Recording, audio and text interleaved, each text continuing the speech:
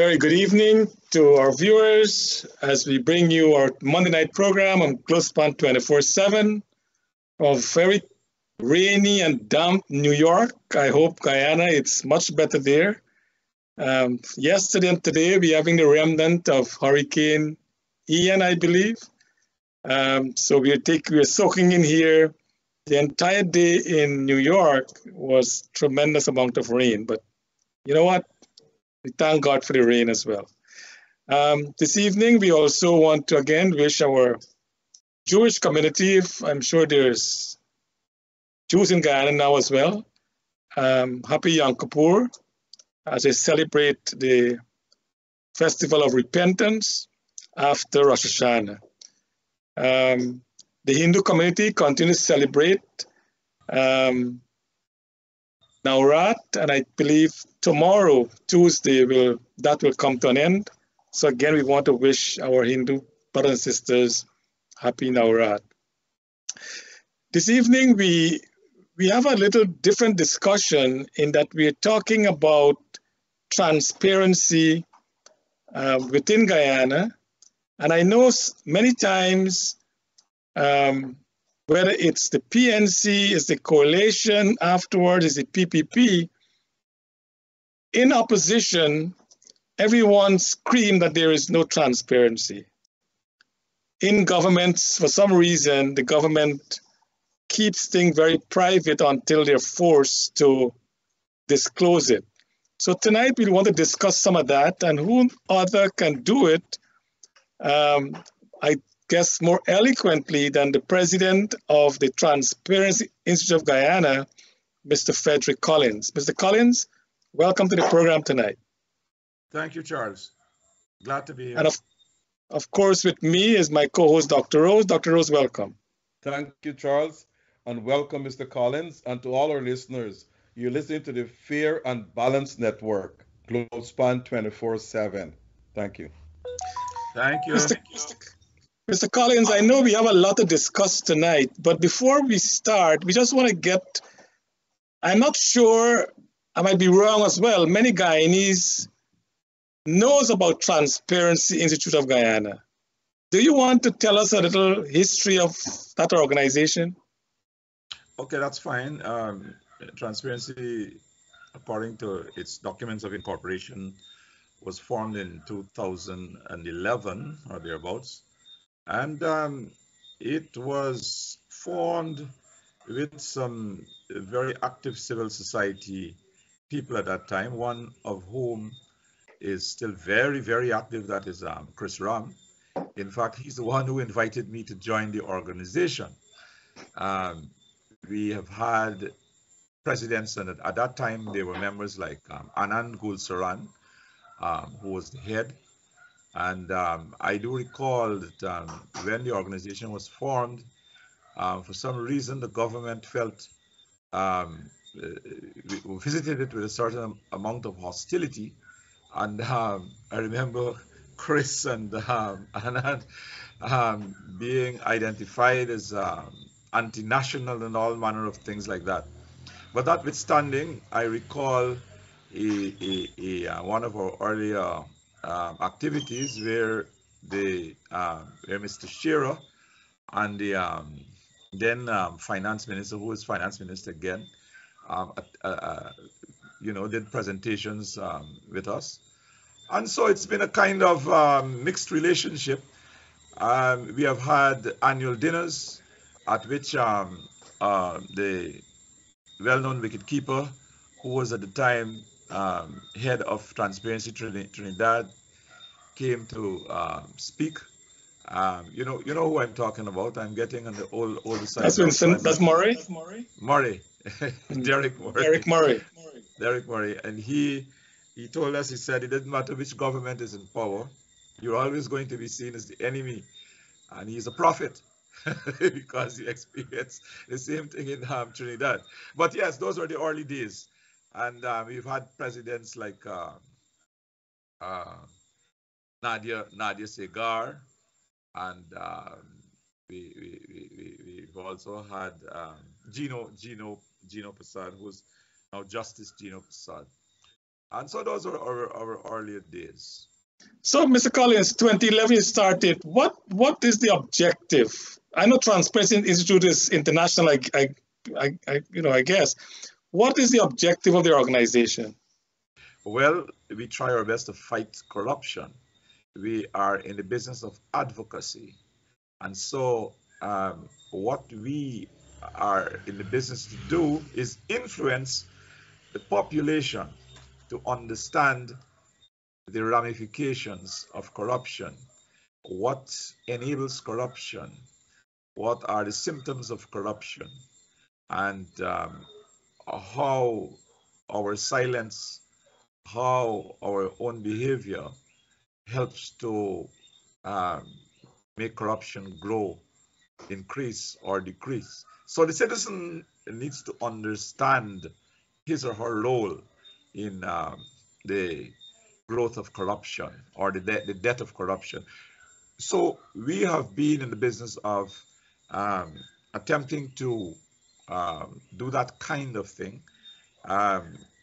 What we have done in the past, we have had marches, um, we have held appearances in some parts of the country, and over the last 2 years, of course, we have had COVID put a great damper on that kind of thing.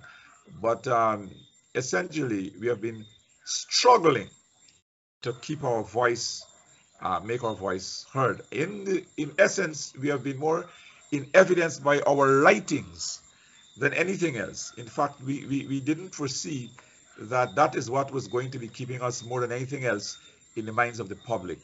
And so our articles, thanks to Stabrook News and more lately Kaichur News, have been having quite an impression on the minds of the public. What I'm getting, Mr. Collins, is that it seems as though the Transparency Institute, it's a small clique of professional Guyanese. Is that the right way? I mean, because I'm not seeing the massive support from the grassroots. Well, the word clique is an interesting choice because there would be those who would love to put us in that box. We have been, I would say, struggling to shed the image of a bourgeoisie organization, and I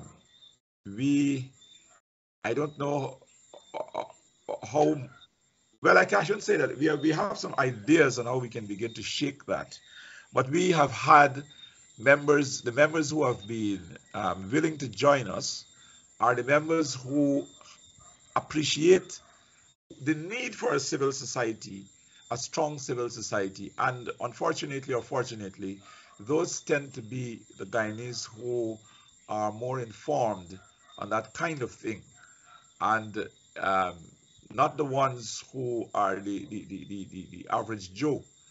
We are working to shed that image, but in working to do that, what we have found is that especially of late, we have had a focus on us of there's a certain element, we call them the left brain of the government, not the right brain, because the right brain invites us to stuff and they invite us to participate in certain functions and so on, like the one that they just launched, which is their anti-corruption, they call it anti-corruption, what is it, structure or what have you. And yes, they call it the anti-corruption framework.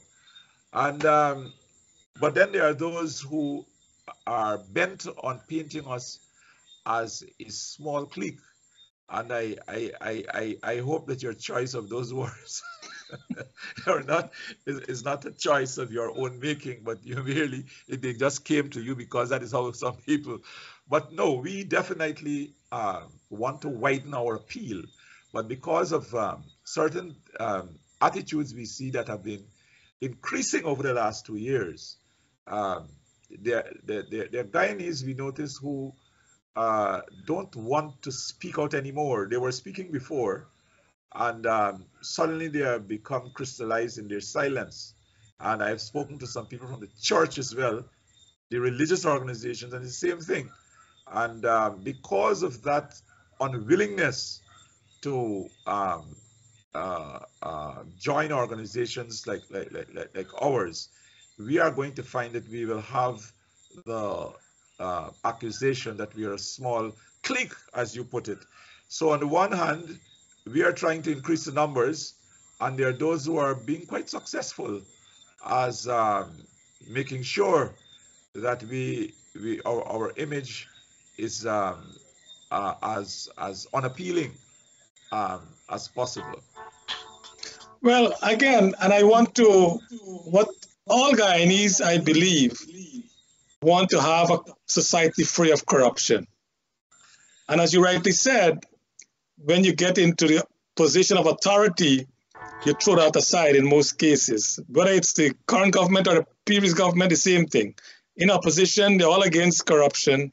In government, it's, we speak about it. It's like the Republican Party here in the US. Their values measured a lot with immigrants, but the Democratic Party was able to absorb most of the immigrants within the Democratic Party. So you got to give Democrats credit for that.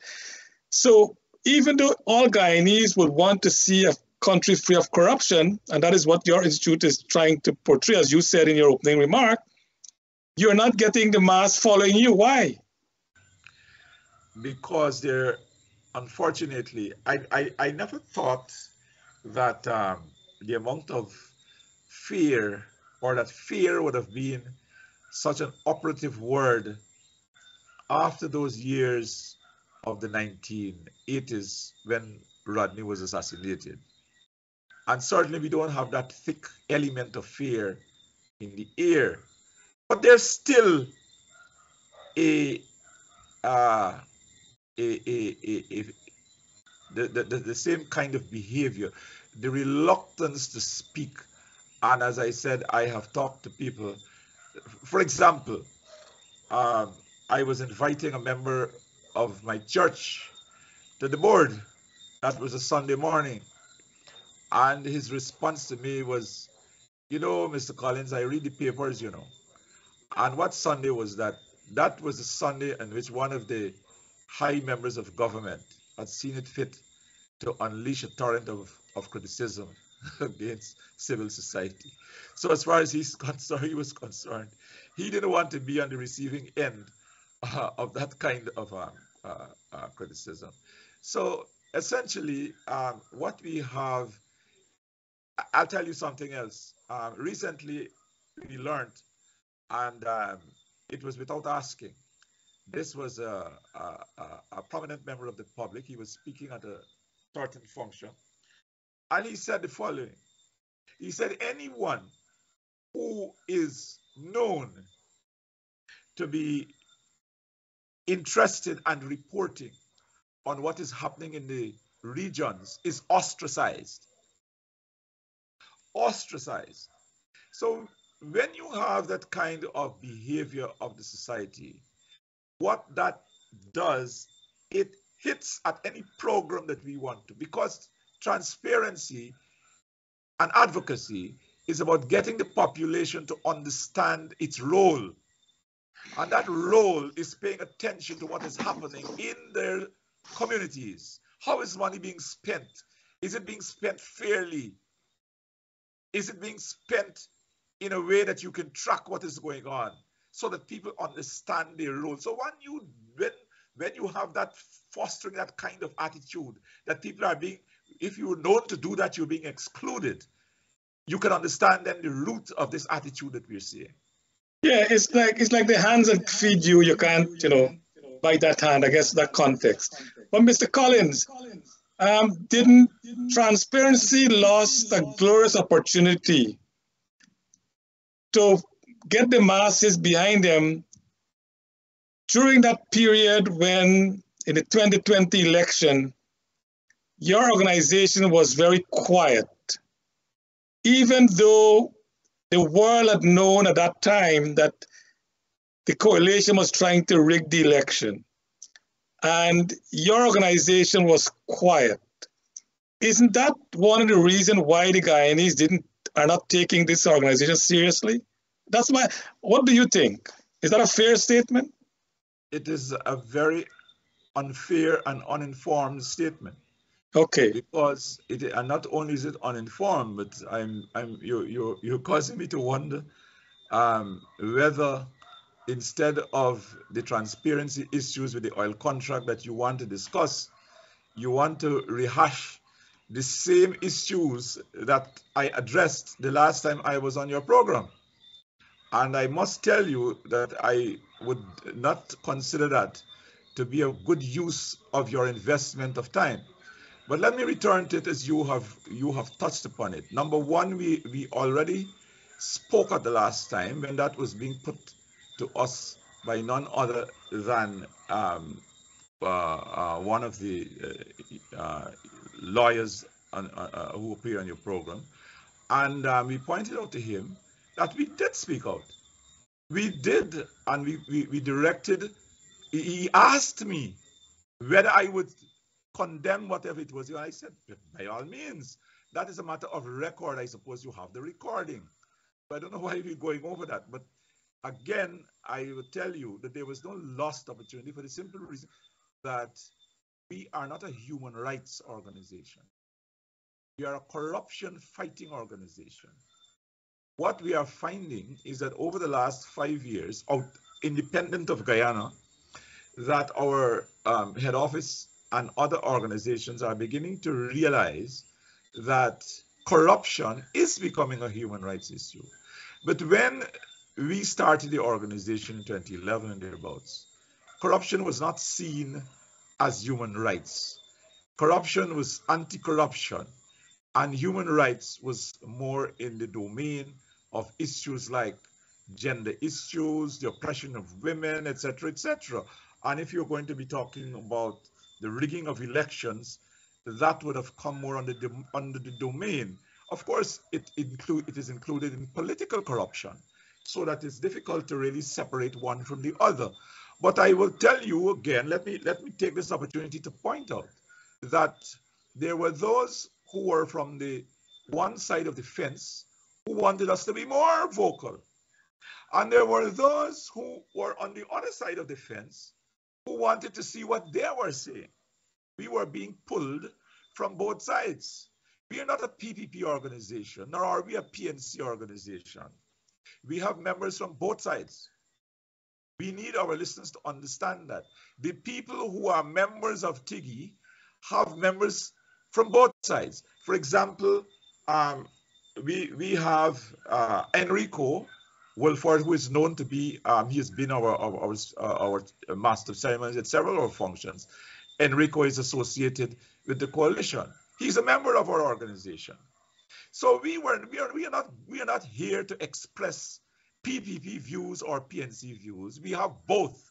So when we were expected, when the PPP members perhaps thought that they were the only ones pulling at our sleeves, they were the other ones pulling at our sleeves. So I hope that gives you some sense of what was happening. I'm glad you mentioned that before Dr. Rose come on. But what I'm getting, Mr. Collins, and you're totally right, you spoke out against it. But what I'm getting from most Guyanese that I speak with, they're getting the impression that your organization was very quiet. But you, as you said, you spoke out, but apparently they didn't hear. And I think that's the problem we have in Guyana. In any communication, you speak, but did the listener hear? And that's exactly what happened in this case, in my view, is that the organization did speak out against, free and fair election, or for free and fair election, but the Guyanese did not hear. I don't think that is the case. I don't think that is the case. Okay, well, that's the view that that's what I'm hearing. You brought this subject up. I don't think that is the case. Let me tell you that there are certain managed perceptions in this country. One of them is that there's a fierce ethnic problem between blacks and Indians in this country. That is a fed and manufactured. Somebody benefits from that. Because if you look and you see what is happening in Guyana, it only comes out at election time. So I'm saying to you that one cannot take the manufactured narratives that you're seeing in this country at face value. And that is one of them. There are those who want to keep pumping that narrative because they do not have an interest in the society fighting corruption. We have in our last article where we exposed that, where I think it was Miranda LaRose, she interviewed me, and we pointed it out, that there were those who had an investment in making sure that our voice is not heard. They are the ones who are going to push that narrative. And I suggest to you, sir, that you please make sure you understand that. Okay, well said, Mr. Collins. Dr. Rose? Yes, Mr. Collins, you did give a background of Tiggy, but not about yourself. Can you tell us your background? Now you're going to make me, no. In the briefest want manner. to sing out, you're going to make me calm down. No, in the briefest way. Okay. My background, you know, I don't like to talk about myself that much, but my background is, to make it short, I was a math teacher. Then I was an insurance executive, and then I was the company secretary director. I retired in 2010. I have been a preacher in the Methodist Church from around 2015, thereabouts. And so I'm retired. I'm retired company secretary, and essentially that's it. What more would you like to know? No, that's okay. That's enough. That's enough. And you've been a long-standing member of Tiggy. Yes, sir. Okay. Now, you mentioned tonight that bourgeoisie governments, we know this country since independence only had two governments, two-party government, PEP or PNC, or PEP or APNU, which is still PNC. Now, which government you think lacks more transparency? Well, I didn't say bourgeoisie government. I said we Tiggy are trying to fight a bourgeoisie image because of the people that we attract and the people who are interested in the work we do, tending to be from what are considered to be the bourgeoisie. I didn't use the term bourgeoisie government, but in terms of the question that you are asking, which one is more? I don't think that is a valid question for a person from transparency to give an answer to. I would simply say, as we did and as we have put in writing, that the that's a very easy question to answer, in the sense that both of them have been intransparent. But what we have also said in writing is that over the last 2 years, we have noticed that whatever freedom we represented, because in our project that we have now, we represented to our funders that things were being freed up. The nation was feeling freer. But since 2020 to now, there has been a closing of the flower. There's been somehow a perception of consequences if you speak out, in terms of which therefore has been more intransparent. If you are talking about the effect on the society, I will put it as a matter of timing. Whether it is a matter of, you want to say it is one government or the other, that would be your burden to conclude. What we can do is we can attach it to a time.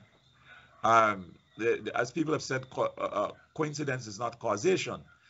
In terms of the what we have put in writing, however, in terms of lack of transparency, is that one of the things which we have since learned, because, you know, in being invited into this organization, I didn't even know what was civil society. I was asked to join, and I thought that I could be of use. But what we have found is that when you look at works like by Lee Kuan Yew, you will notice a map of Guyana in his writings, because he has said that as long as you have a situation where you do not have campaign financing laws, what is going to happen is that political parties will be funded by those they have to repay.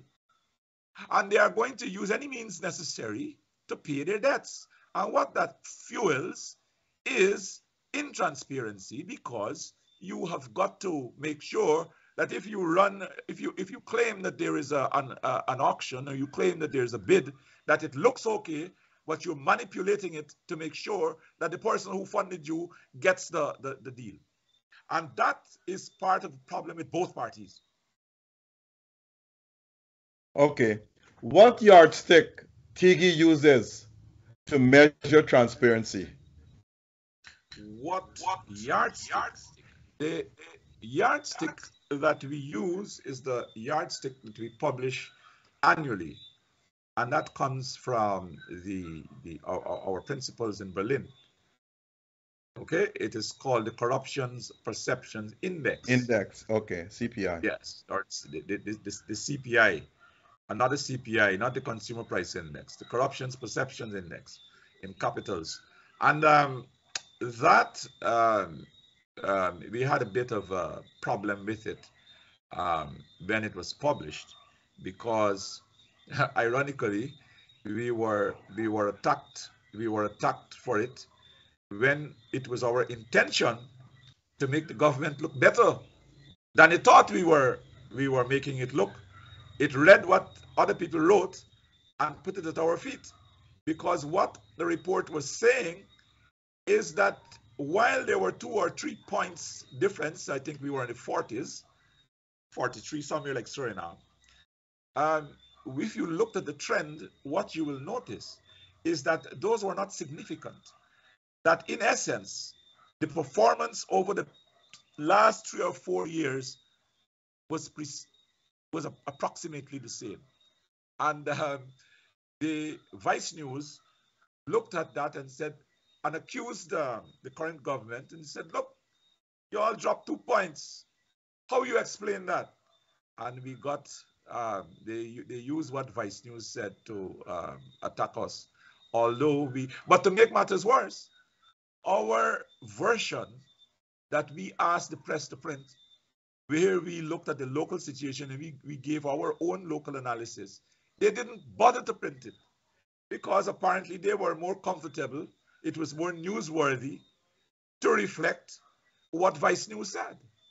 So there it was. We were attempting to put things in a more realistic framework, and we got flack for what people wanted it to be.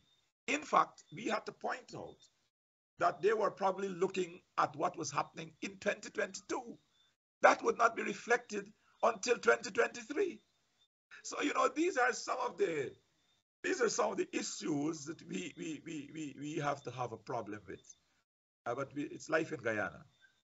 Mr. Collins, the IMF just a week ago has applauded the Guyana government for improving and its anti-corruption framework and fiscal transparency, pointing to 5 areas. 1, the Integrity Commission. 2, the Public Procurement Commission. 3, the Natural Procurement and Tender Board and Tender Administration Board. 4, the Auditor General reports. And 5, the Extractive Industries Transparency Initiatives, EITI. Would you support the IMF report? Well, based on what you were saying, you see I'm laughing, I'm curious, because my short answer will be no. N-O, no. I don't know what kind of politics they are playing, but let's get the one of the things that you included, for which you're giving the government credit. I'm looking here at yes, I think you can see. Yeah, I'm seeing it, yes. It is saying Cooperative Republic of Guyana Anti-Corruption Framework. We were invited, 2 representatives of our organization went, and they did they went through they listed all of these things. They're listing all these integrity bodies, etc., etc. And guess what? They made it clear that they were going to accept no questions. Well, I don't know what kind of anti-corruption framework you are going to launch and make it clear that you are not going to accept any questions. Now, we raised this matter, or we touched upon it, in the wake of the Sugate, as it has become known. You know, we prefer to call it the world of Susie Wrong. You know, if Dr. Rose, you're probably young enough to know the movie The World of Susie Wong. Well, we prefer to call it the world of Susie Wrong. And when that matter came up on the failure to have an investigation, we said clearly, if the government was serious about its new shiny anti-corruption framework, a reasonable person would not even have to ask it to have an investigation. It would follow from what it said here. So I don't know what the IMF is talking about. I'm sure they must be privy to other signs of sincerity that we at TIGI are unaware of. In terms of the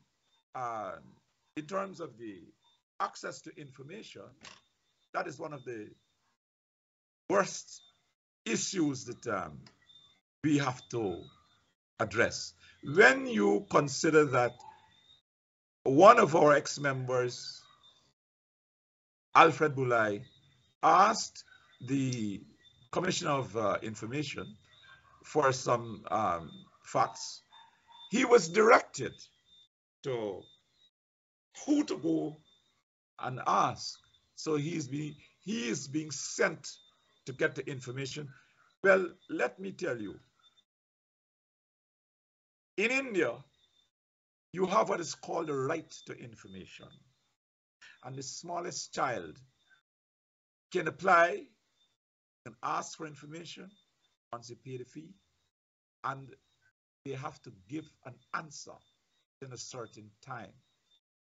And nobody gets sent to somebody else to decide who is going to answer. Their duty is to get that information. If we are sincere, that is the kind of thing we are going to see. So I don't know what the IMF is talking about, sir.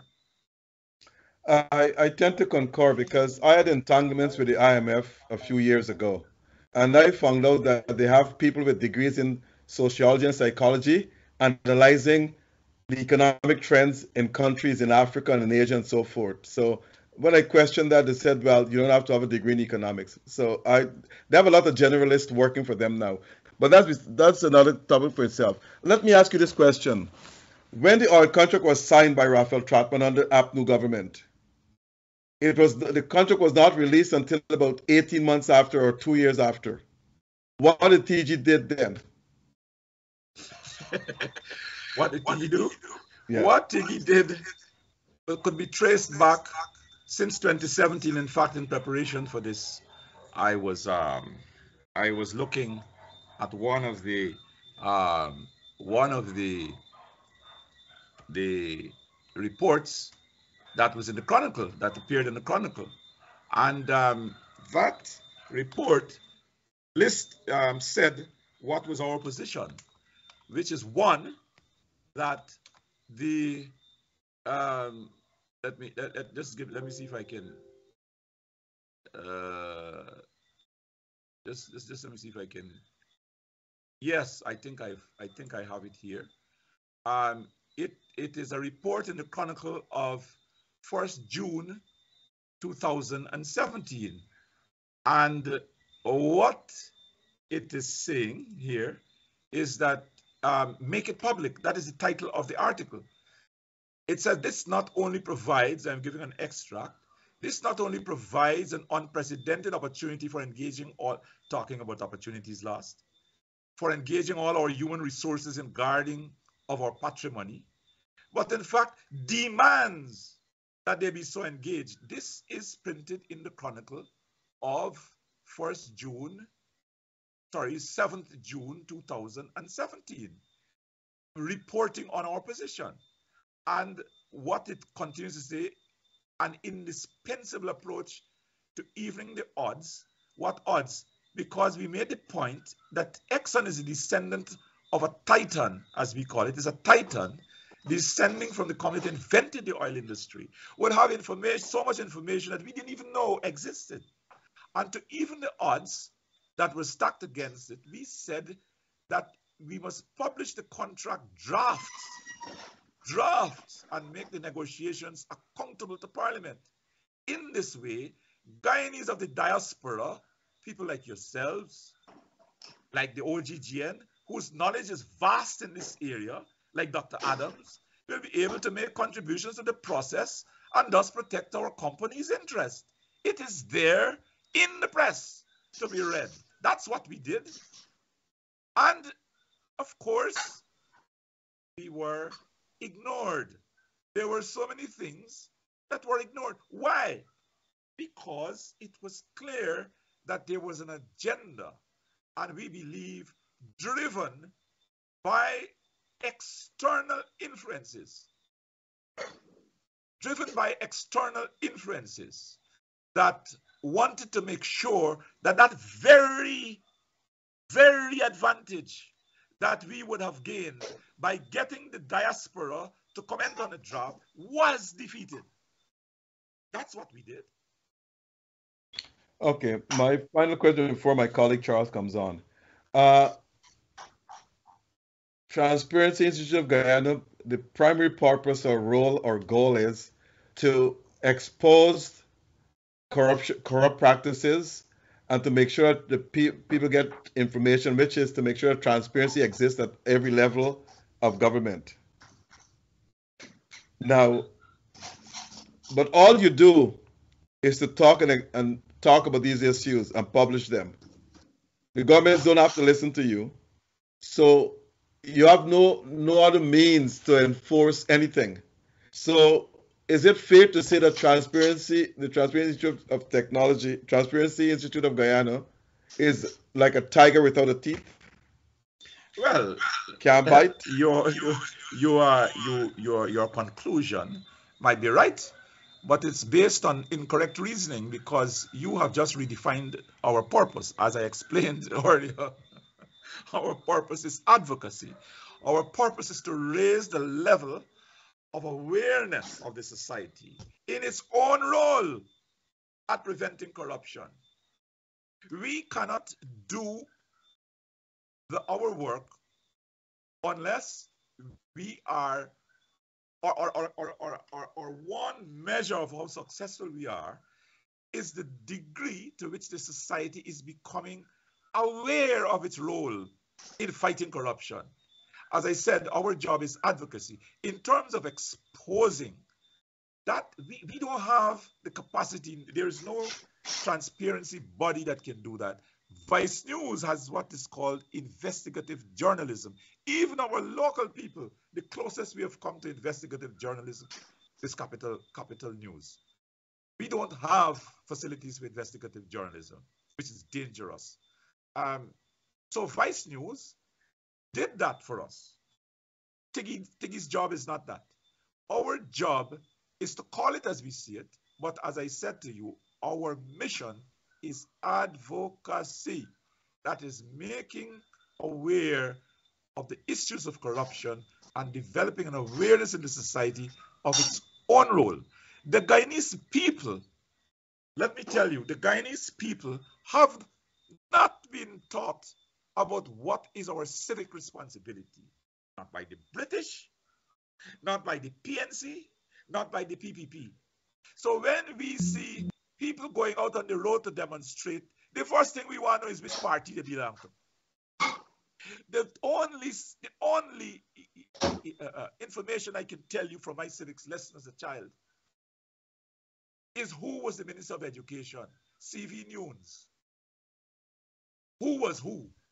There was never been a teaching of our people. What is your role and responsibility? So what do you expect now? So as there's a saying, is it Chinese? where the water is muddy, the fishing is good.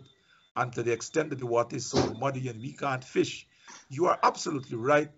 We are definitely not as effective as we would like to be. But people are not making, I'm saying to you, the left brain of the people, the powers that be, are not making it easy for us, because it is not in their interest that we succeed. Dr. Veersamy Ramaya, he was the government representative or coordinating Borbis until I think last week or last month, something that he resigned. And in his statement, which I read in the papers, and I want the powers to be and those in authority to say this is not what I'm saying. I'm quoting from a statement issued by Dr. Veersamy Ramaya.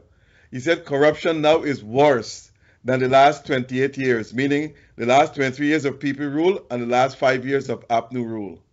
So he said corruption is worse today than those 28 years. Would you support that, or would you agree to that?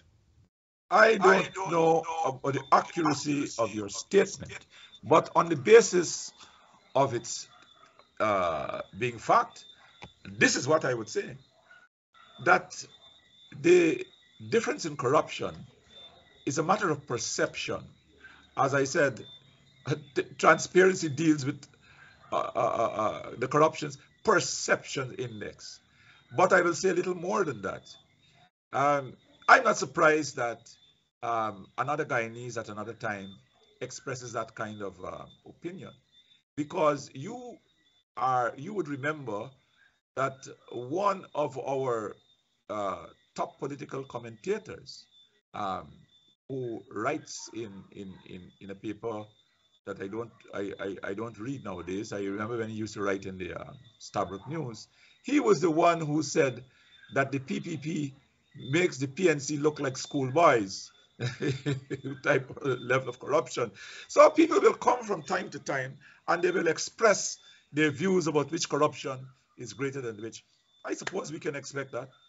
We won't comment on which is greater. Charles, over to you.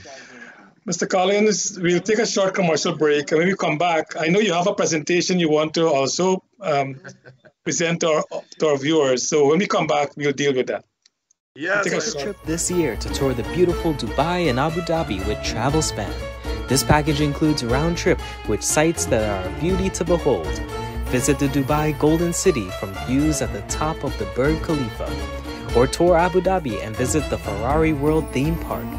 Experience the desert safari with a barbecue dinner and belly dancing. And also have a Dow cruise dinner. Call in Guyana 227-1701, that's 227-1701, or in the United States 212-243-0865, that's 212-243-0865. And in Trinidad, call 645-1604. Are you missing homemade food, snacks, drinks, roti and curries, or have a busy schedule? Then get your favorite curries and roti delivered directly to your home with all from one supplier. Come order your duck, goat, or chicken, fully cooked and ready to eat with dal puri or bus up shut. We also now have chicken tikka masala or lamb vindaloo available with regular naan or garlic naan. Don't forget to add your solo, icy, coconut water, or Nestle drinks to these delicious meals. Select your choice, and load your box and let allfromOneSupplier.com deliver directly to your home. All from One Supplier has you covered for all your food. Plus if you need pepper sauce, curry powders, fish, meat, ghee, and so much more. We also have tasty pastries like pine tarts, cheese rolls, currants rolls, coconut rolls and so much more. Sales are ongoing every week, and your first order is 10% off once you apply the coupon code, Globespan24x7. Log on to allfromonesupplier.com today and purchase. Allfromonesupplier.com is your one-stop shop for all West Indian items, and remember it's free shipping to all US states. Looking for a reliable contractor? Look no further. Call Singh's Construction today. At Singh's Construction, they can cover all your jobs, interior and exterior. We cover painting, bathrooms, kitchen, doors, windows, tiles, brick, decks, flooring, and concrete. Call Naresh Singh today for your free quote at 9172384180. That's 9172384180.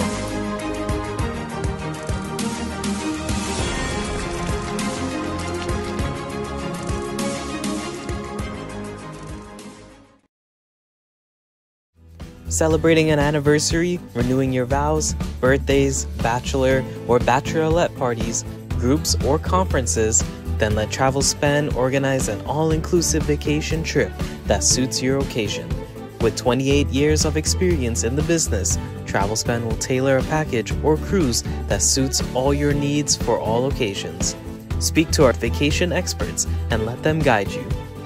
Call Russell or Allison to book your groups and special occasions, packages, or conferences.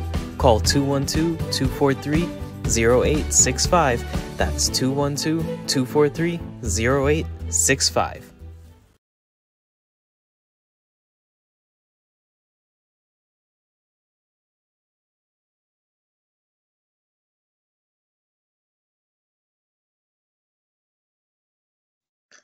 Okay, welcome back as we welcome back your audience and Mr. Frederick Collins.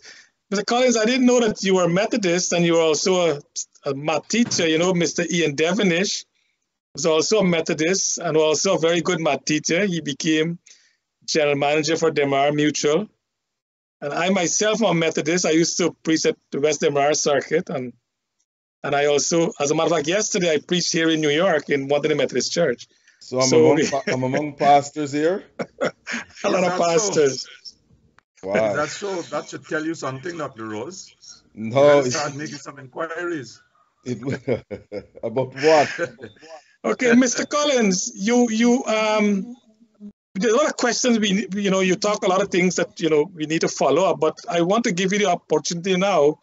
You do have a presentation for us with the oil and gas sector, and this is an important component of Guyana, and I'm surprised that the people of Guyana are not unified in demanding from the government and the opposition. Like today's paper, I mean, Mrs. Janke wrote a beautiful piece and said, she's on a program last week, renegotiation have nothing to do with sanctity of contract.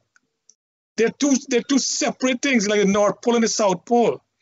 And this government seems to be so bent on not renegotiating this contract, when, as Mr. Adams said also, that when we signed this contract, it was only discovered like 1.1 billion barrels of equivalent oil. Now we have 11 billion proven barrels and more. So there's many rooms for renegotiation. So I don't know why the government is sticking rigidly to this sanctity of contract when, as Mr. Adams in his word, he said is a set of BS. But what do you have to present to us today? Well, I would have to ask you to let me share my screen. But before we begin to share my screen, let me respond to the comment you just made with regard to Ms. Janke's article from the Diaspora Today, and it might help to answer the question. One of the things that we Guyanese need to understand is that certain things might look alike, but we have to be careful to establish the difference before we tread.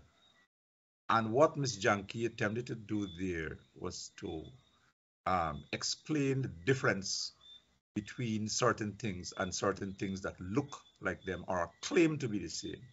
However, here is the problem. I spoke to Chris Ram and he said I can quote him. Chris Ram does not agree with Ms. Janke. Let's get that very clear. Let's get the full significance of that. Ms. Janke is an international lawyer, and Chris Ram is one of our premier accountants and a lawyer. And Chris's life is telling the difference between one thing and another. And the two cannot agree. Now, I don't know which one is correct, and I wouldn't even venture, but what we can say, we can conclude, is that this contract ain't easy to interpret. If you're going to have one of our top environmentalists and international lawyer, and one of our top finance people disagreeing, we definitely have to be careful how we tread. And but having said that, there are certain levers that this government and the previous one could have pulled. It is clear that they are refraining from pulling that have nothing to do with the wording of the contract and necessarily renegotiation. The two governments seem to be afraid of exercising the authority on behalf of the people of this country.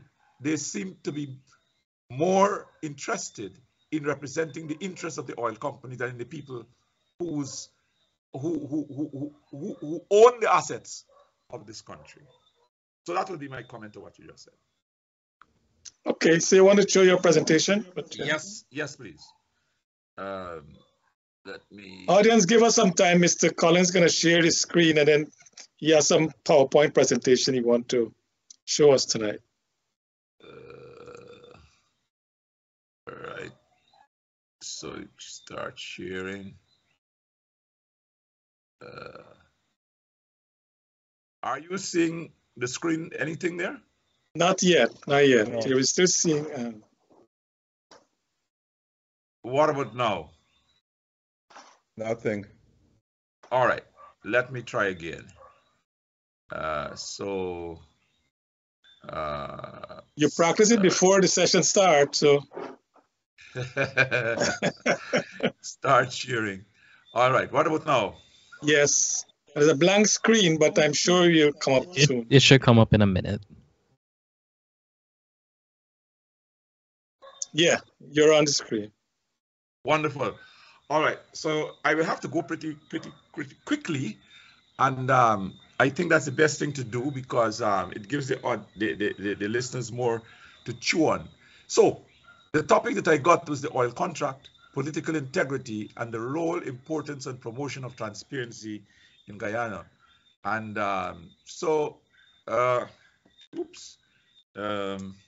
yes. So I will examine the need for transparency and its relevance to the oil contract and all natural resources. We've lost the screen, Mr. Collins. Why should that have happened? It should have stayed because I didn't change. I didn't. What happened? It came back now? Not yet. We're still seeing. We're not seeing your present. We saw the initial one that you had. Well, I will have to do without it, and you'll just have to listen to me because I'm accustomed to sharing on Zoom and the other platform. And once you have selected your screen for the in this kind of case, it holds it. It doesn't, when you want to change it, and as a PowerPoint projection, it doesn't lose it. So I will just have to keep speaking. Don't let me waste your time. So the material I will present is new. So are you seeing my face now, Ben? Yeah, we're seeing you. Yeah. Great. So the question at question time, you can include any position that Tiggy has taken in the past.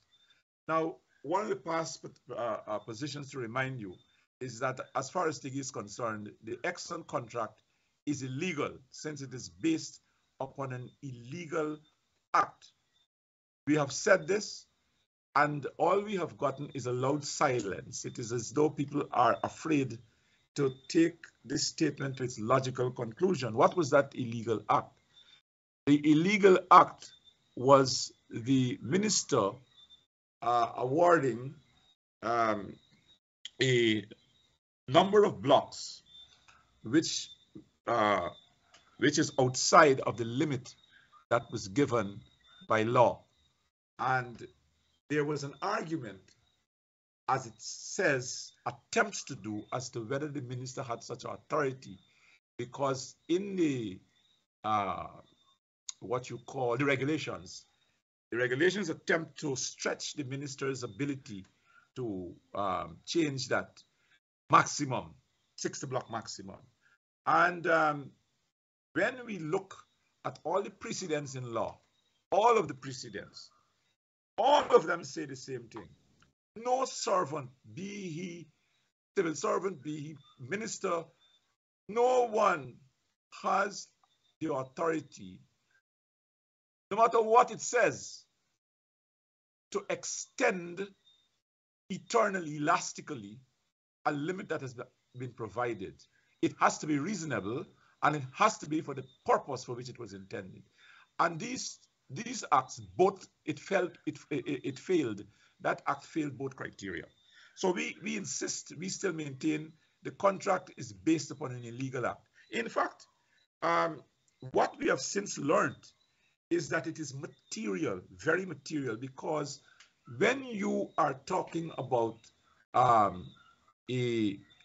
giving a license up to a certain limit, and you have given 26,800 square kilometers, which is approximately, I think it was 5 times the amount on a single license, then what you have done is you have put the country at a disadvantage, especially when there was no ring fencing. We discussed that. This has been in some articles. So it is not just a theory, it is material, a material disadvantage that the country was put to. Let's go to transparency. What is transparency? It's the quality of being done in an open way without secrets. And that's according to the Cambridge Dictionary. I can give you about 10 reasons why transparency is important. Number one, the information belongs to the people of Guyana. The people of Guyana are sovereign now. There is no king or queen who needs to keep information from the prying eyes of the natives. The natives now own the show.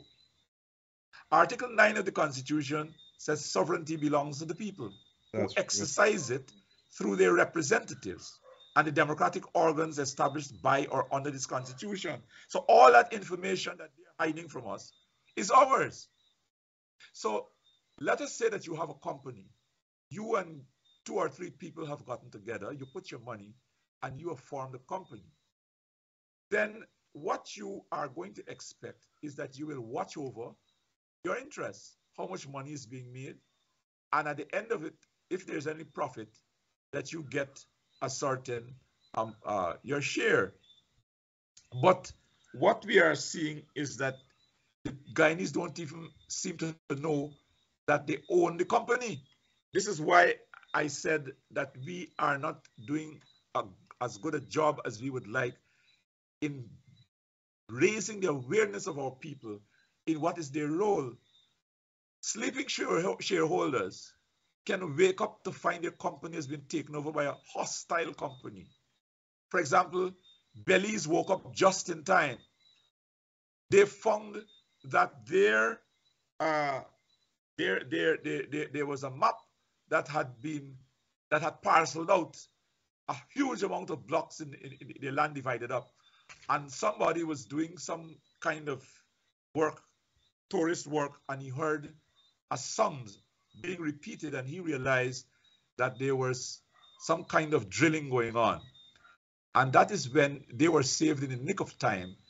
He reported what was happening, what was about to happen to their industries. The Belizean people were galvanized into action. They realized what they would lose, and so they were able to defeat secrecy. It is the secrecy that we have a problem with, because as I said earlier, if the draft contract had been exposed to the diaspora, what we didn't know in Guyana, people like Dr. Adams and company would have been able to point out. But the whole idea seemed to have been a hustle to make sure that the Guyanese people avail itself of no such assistance. Secrecy in Belize, secrecy in Sri Lanka. They lost their port to the Chinese. There was some kind of a fancy loan that the Rajapaksas took out. You all know that story and what's the turmoil in Sri Lanka right now. Let's go to the Constitution of Guyana, Article 38. It turns out that this article is of vital importance to transparency, because Article 38A says democratic state with a healthy economy. It uses the word to ensure that Guyana is a democratic state with a healthy economy. The state shall provide appropriate support to any group which is or is claiming to be under threat of marginalization. Well, you know that's a word we've been hearing bandied about the place. People saying that, claiming that they are under threat of marginalization. Now, here's our point. There can be no awareness of the threat of marginalization without the information to know. How can you know if there's a threat of marginalization? Right now, our fishermen, our fisher folk, have been complaining for a while.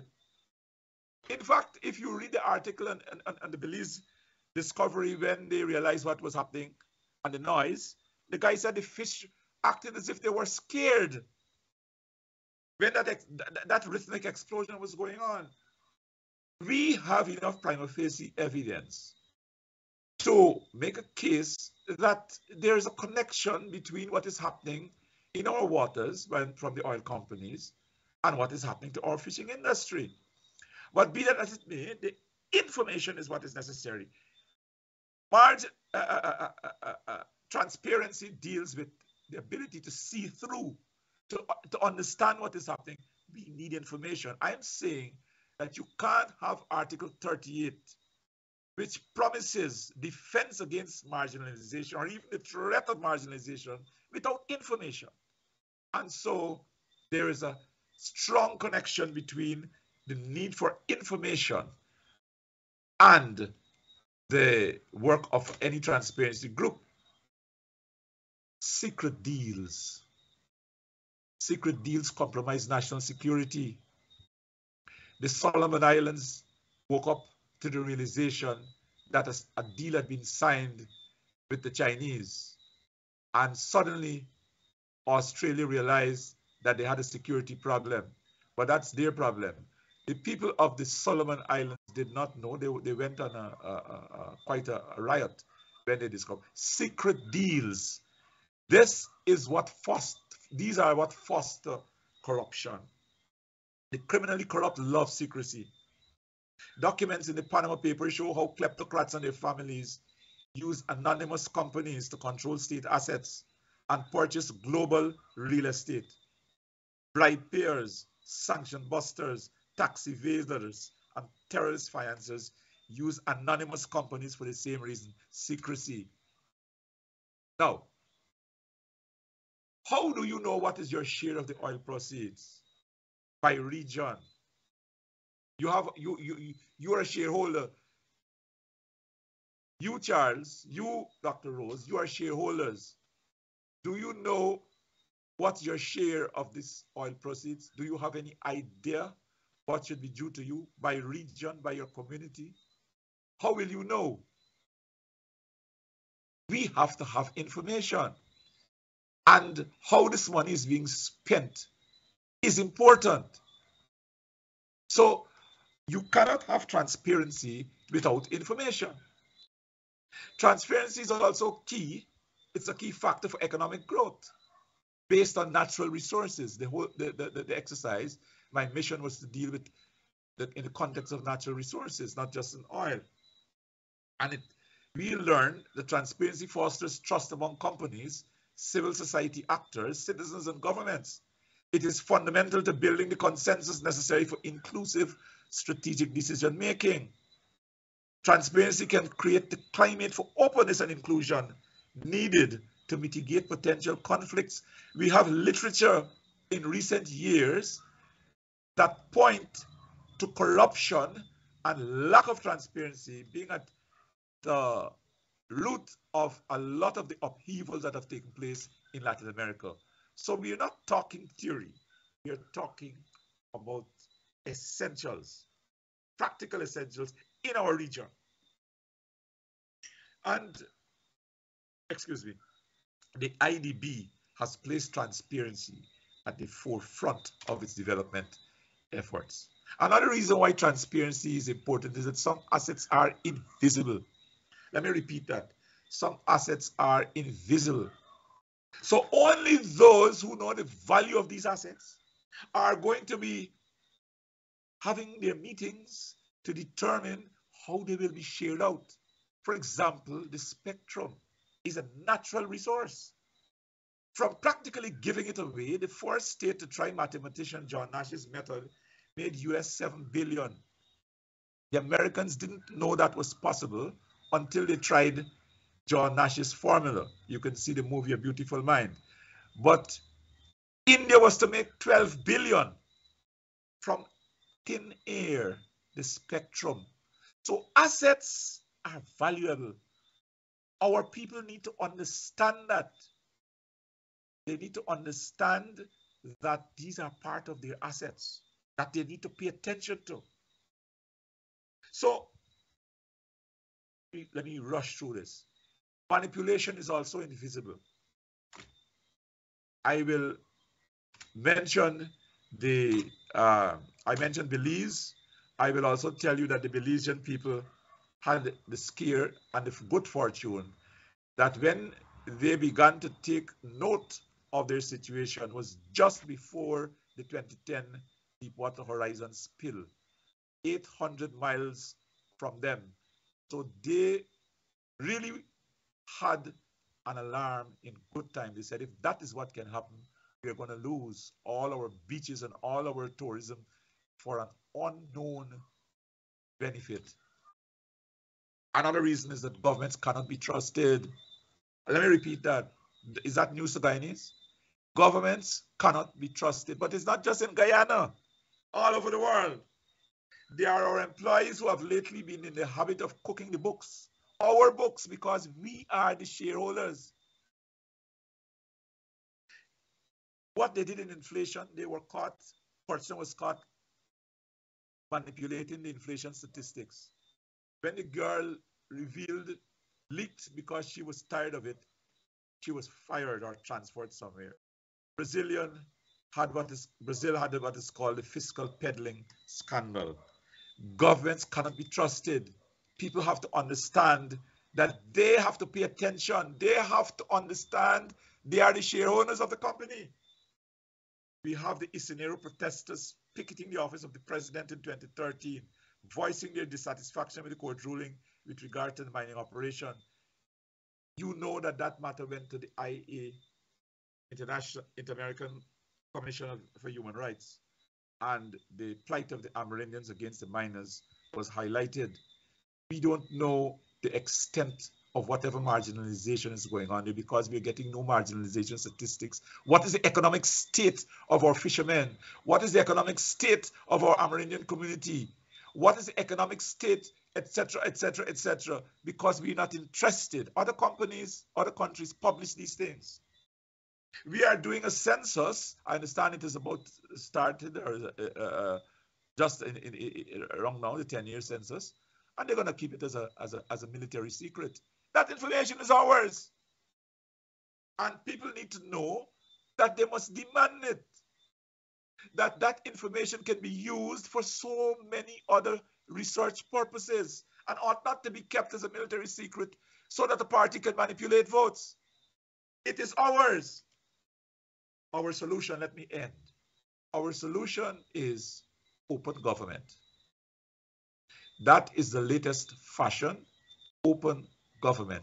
It is a principle that says the information belongs to the people of the country. And there are no secrecy benefits no one except the corrupt. There's only one valid reason for secrecy in a country: military secrets. Anything else must be disclosed. Well, you can't disclose people's salary, you know that, and you can't disclose the tax information. That's supposed to be confidential. But all these are the rules that we got, where civil servants can't reveal certain things and so on. They have to be brought in line with a new culture, the culture of open government. It must be access to information, and I explained to you earlier that it must be on the basis, not just access, as in India, right to information. The smallest child must be able to ask for information and get it. You can't have a man say, oh, you want this? Go to so-and-so. What is that office for? Access to government-held information empowers citizens to exercise their rights, hold government accountable, and participate in decision-making. Transparent fiscal management and public contracting discourage corruption and enable reformers to follow the money to ensure that public funds are spent efficiently and in ways that benefit citizens. And providing access to justice information can help citizens better understand their legal problems and the resources available to them, I mentioned just now the Amerindians. That's the end of my slide presentation. I don't know if you have any comments or questions. You have spoken a mouthful there, Mr. Collins. Is it nirvana you're looking for in Guyana and around the world? Because transparency, open government, are they achievable? Interesting question. Yes, they are being tried. They are working in other parts of the world.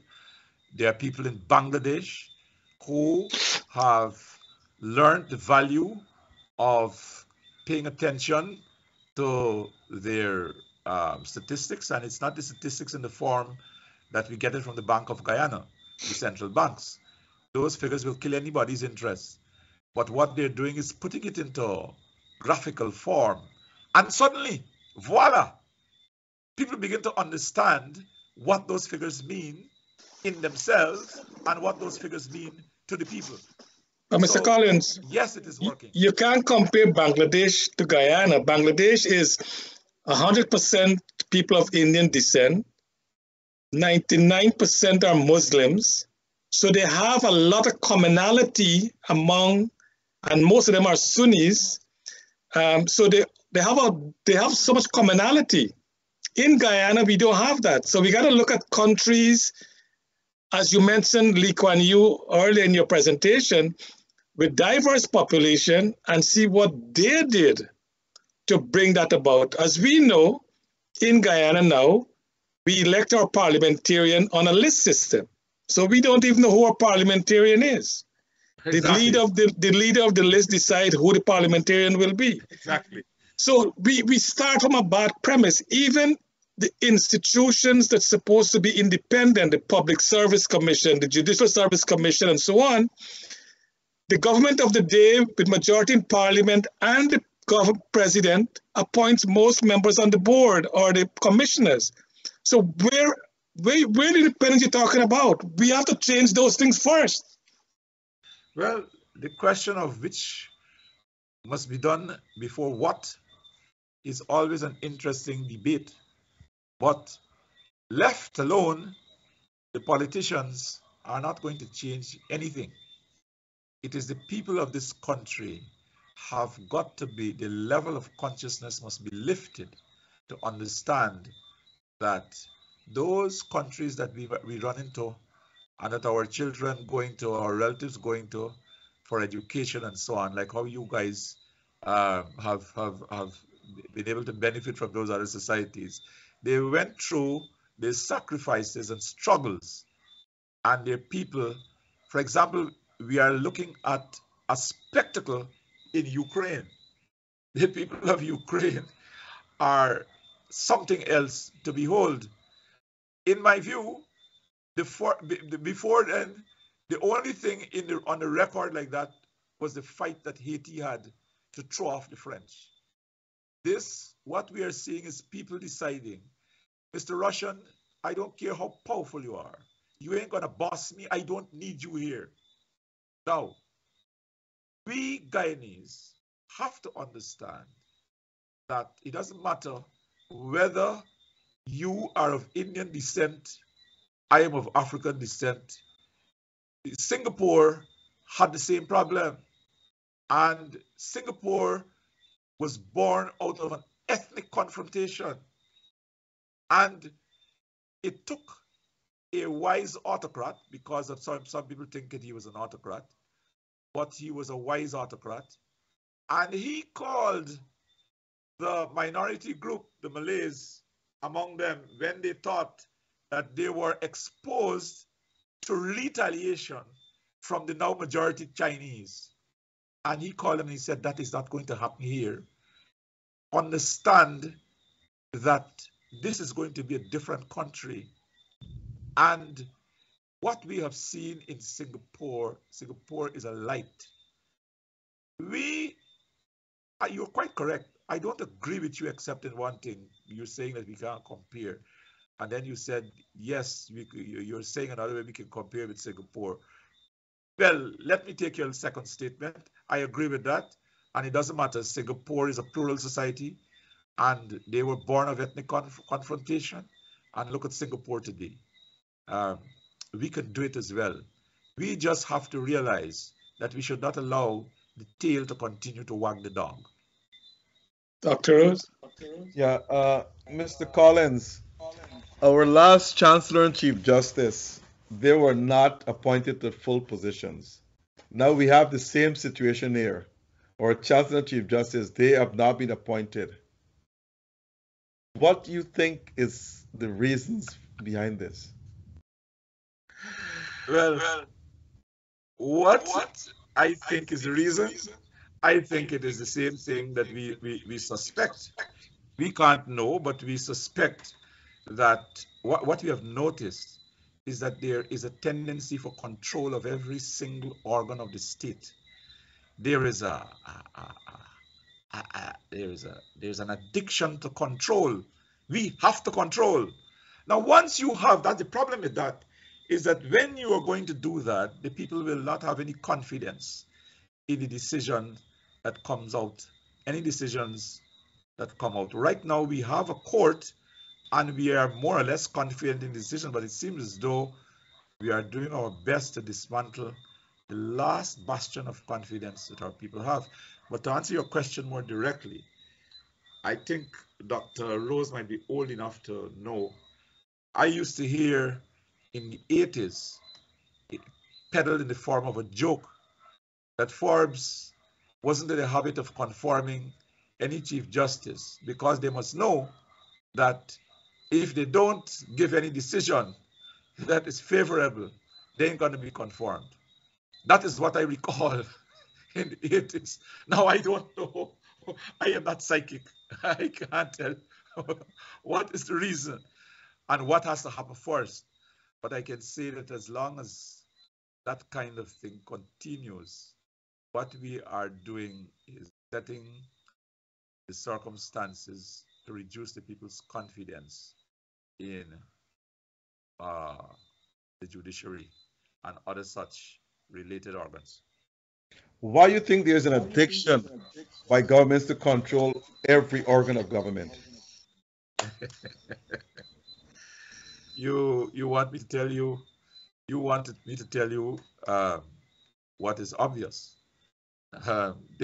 Why does someone attempt control?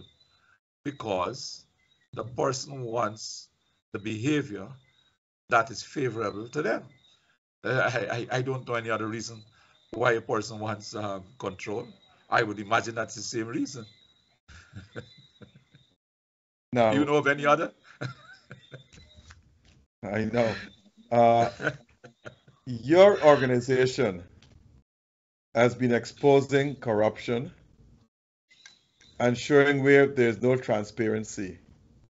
But which area you think there's the most lack of transparency? Is it in the oil industry, or is it in the government actions in parliament, in the public service, or wherever? Well, that's an interesting question. I would say where it manifests, where the lack of transparency manifests, and where it is of paramount importance, it's certainly in the oil industry. The contracts, the contracts were born in secrecy, probably resurrected in uncertainty, because we don't know what to make of that retroactive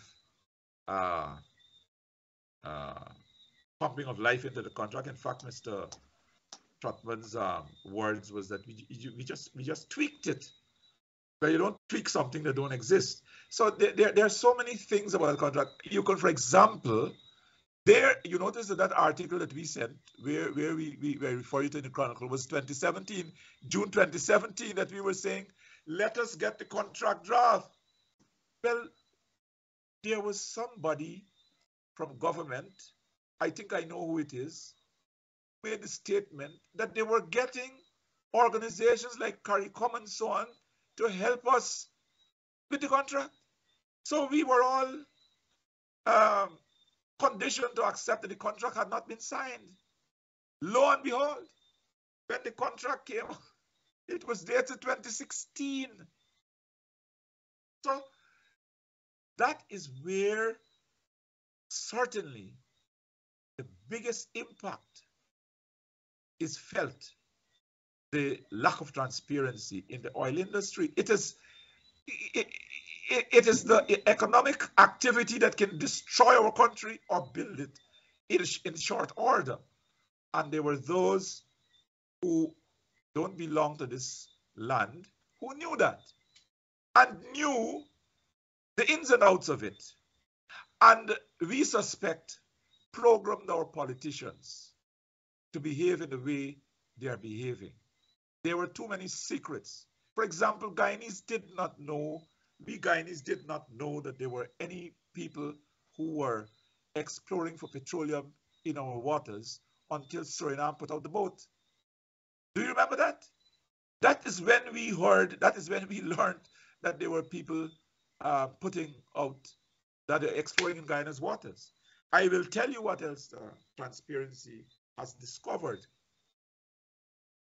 What we have discovered is that there was a culture of people exploring in our waters, not just the CGX boat, that there have been people exploring for petroleum quietly, unbeknownst to the Guyanese people.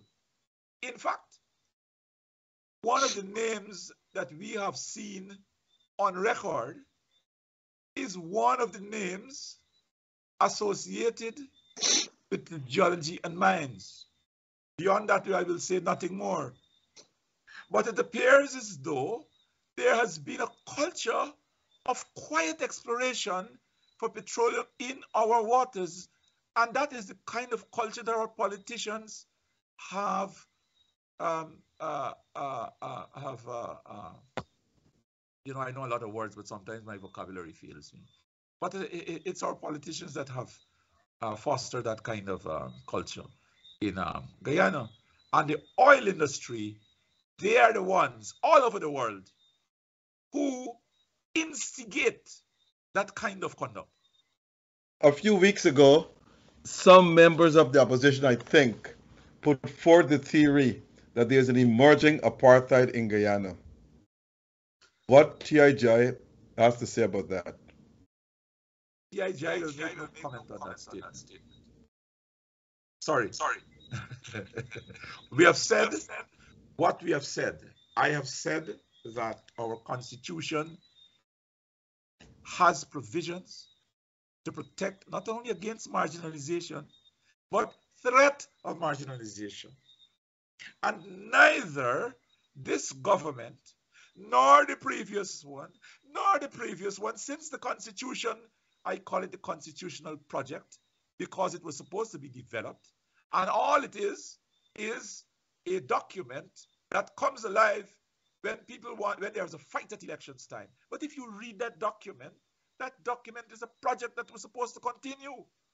And in terms of that, what you're saying there, if the governments were providing us with the kind of information that enabled us to see who is getting what, that claim would either be substantiated or otherwise.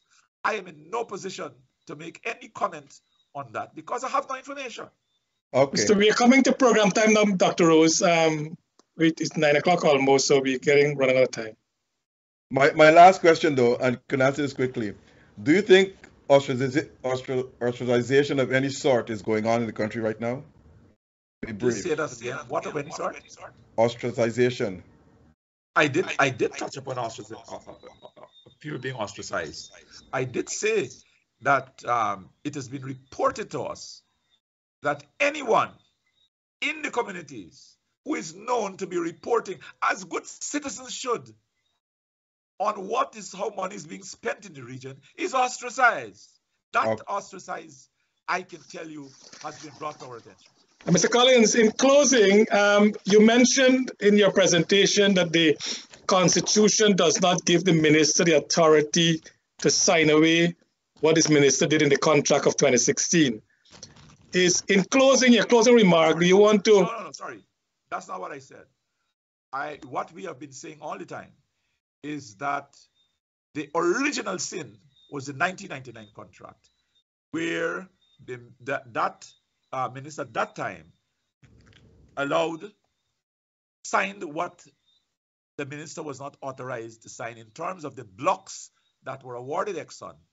And that is what continued to survive in the 2016 contract. Okay, but is statute barred now to contest in the court, or it can be contested in your view? That I don't know, and I would not make a comment on, because I'm not a lawyer. Okay. You want anything in closing, Mr. Collins?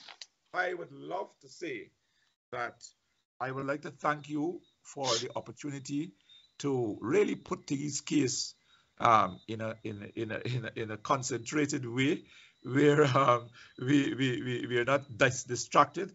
I was a little worried when Dr. Rose started off the way he did, but I think it has been a great session.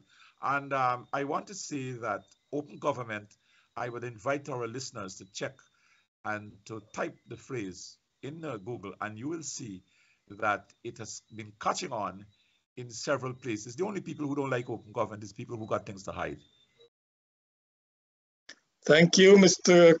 Collins, for spending the evening with us. Dr. Rose, anything in closing? Yes, and again, I'll be calling for an increase in salary for all police officers, nurses, teachers, the public service.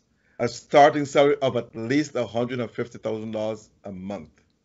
I'm also calling on the government or the powers to be to pressure those internet companies to provide proper Wi-Fi to people. You cannot talk to someone in Guyana without getting interrupted by Wi-Fi. And also, I want to let that the government offices should remain open 8 hours a day, and government officials should answer their telephones. It is still not happening. So those are my final comments. I hope that those who are listening to this program will not take it to mean we're anti-government or anti-PEP or anti-opposition or anti-APNU. We are an independent voice. This is fair and balanced. We bring everyone here to express the views, different views. This is what this platform is all about. So we are not going to be saddled with anyone telling us we're anti this or anti that. We're pro everything. Thank you. Thank you, Dr. Rose. Yeah, Mr. Collins, you want to say something? I just wanted to say, you know, I went for my fitness today, and as I was waiting on it, I looked at the policeman, the condition, how the way he was dressed, the way he was sitting, the people near to him in the station, and somebody came to him for their fitness, and his words were, "Wait, you come without helmet in the police station?" And the guy just looked at him, and he just looked at the guy and handed him. And I'm saying that to say people seem to have no respect for the police now. And what you said there about minimum wage, we are not showing respect for our people. If it's our children, we perhaps would have more. Some of us are flying too high. The poor need to be shown some respect in this country. I agree with you, Dr. Rose. Again, to you. Quickly, you know what I've discovered? When parties are in opposition, they do everything to capture the votes. And you can call them and talk to them opposite. When they're in government, it is not the same. And that concedes what Lord Acton says. Absolute power corrupts absolutely. And it's happening in governments all around the world today, not only in Guyana. Absolutely. Okay, so to hopefully to bring that into perspective in our program and Mr. Collins' presentation, maybe the government, as they promised, need to look at our constitution and to see those things that are not working, especially the election of office holders, of the president, of ministers, of the parliament, and so on. We need to transform those things to bring into the modern society and have institutions that are independent of government that will rule or govern in the interest of all Guyanese. So I hope that also is part of the platform. And we want to thank again our viewers. We want to thank both Noor Singh and Devin Bisu for giving us this opportunity. And to you, Mr. Collins and Dr. Rose, thank you so much for being in the program tonight. Thank you too for